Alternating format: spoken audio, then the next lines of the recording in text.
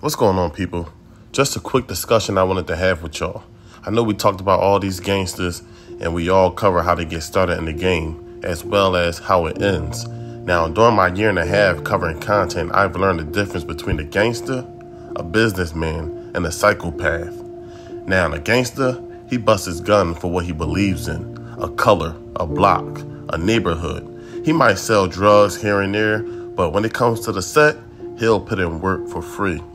It was a dark period for Alpo when he got with Wayne Perry, but that was the business side of him. He did what he had to do to get to the next level. He heard about Wayne Perry's reputation, but he didn't know he was a sick and twisted man until it was too late.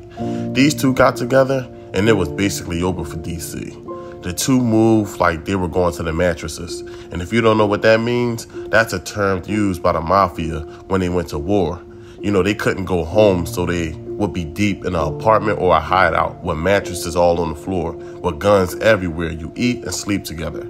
Alpo and Wayne Perry went from apartment to apartment, moving like vampires all through the night, switching cars, sleeping in cars if they had to, sleeping in cheap apartments and motels together. They even shared the same women for the convenience, sitting outside of night spots and nightclubs to stalk potential enemies. Now, with Rayful and Frey out the picture, I personally believe Alpo and Wayne Perry would have took over DC. The strategic chess moves they made, they were eliminating enemies in competition, picking them off one by one. The two couldn't do it without each other. Alpo had the money and the product, Wayne had the muscle and knew the streets of DC like the back of his hand. Not MJ and pimping, more like MJ and Rodman. Post sold the bricks and made all the money. All Wayne had to do was do what he knew best. Play defense and dominate the boards, creating a duo that was unstoppable, unmatched. Now, they had others a part of the crew also, but we'll talk about that later. Now, most people will look at Wayne Perry as a hitman. A hitman takes on contracts to get rid of people for a price, and it's not cheap.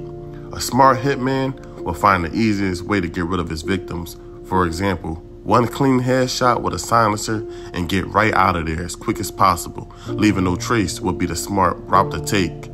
Now, Wayne once spotted a witness that was going to testify against him. Instead of using a gun and leaving her there on the street, he used a knife and stabbed her in the face repeatedly. Not only was it very personal, but it left him with a mess to clean up. That action itself separates psychopath from gangster. Now, correct me if I'm wrong, but the average African-American gangster doesn't like blood and gore. Shit, most can't even eat a medium rare steak. Now, I know we have some like Preacher and, you know, all those guys, the janitors that was cleaning up all the blood and stuff like that, but the average African-American would rather just use the gun and leave you where you are. Now, we have the Italians that, you know, chop bodies up and get rid of them. And then you got the cartel members that'll chop your head off. You know, blacks ain't really into that. I mean, you might get $150 to the face or, you know, some chest work, but, you know, that's about it. But anyway, DC has some hitters like Shorty Pop being as young, 15 to 16 years old, putting in work. You had the guy Michael Jackson. He actually did 2 hits for Alpo. You know, Wayne Perry himself. Yeah, and you have Roy and Cliff Cobb, and you have some more people. I'm not going to name them all. But when you see pictures of these guys, there's no tattoos on their faces, no ski masks, and, you know, face covers, you know. That stuff that they're wearing nowadays are just costumes of what they think a gangster should look like. Back then, you might have looked at Wayne Perry like, who's this tall, goofy dude, not knowing he's the Grim Reaper, and he'll beat you up. But, you know, Alpo and Wayne Perry, a dominant team that wasn't based on loyalty at all. They didn't play by any rules. And, you know, 2 guys that didn't even trust each other, but still managed to potentially take over in a short amount of time. You know, they wasn't even together for a long time. Just like I said, the strategic moves put them in a winning position. Another personal target was Demencio Benson. Very, very personal. They had to finish him in public. There's even a time where they saw Mike Tyson with a person that looked like Demencio, that they thought was Demencio. And Alpo even said it out of his own mouth. If that was Demencio, they would have killed them both. Now that tells you how dangerous both these men were at the time. They were willing to take out a public figure just to eliminate their target. Now, Alpo had to confess to 14 murders, but that doesn't mean he pulled the trigger on all of them. If he ordered the hit or participated in any way, that murder is his. I wouldn't consider Alpo a serial killer. He's more of a businessman. He crossed almost everyone he came across. He did what's best for him. Wayne Perry, on the other hand, killed for fun. He killed to set examples. He gets that serial killer and psychopath stamp according to his actions.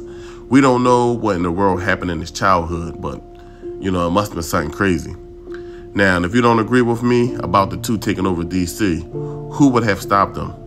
Yeah, everybody was busting their gun on the streets, but it's all about the drop. It's all about the chess moves in the game. Chess moves like using someone from the other side to get close to your enemy. That's exactly what Alpo did. No one else proved to be more strategic, so until I hear otherwise, I think I'm comfortable with my pick. The only thing that stopped the duo would be law enforcement, of course. So the typical Alpo business move, and then he moves on. With Alpo not playing the street rules, he almost outlasts everyone.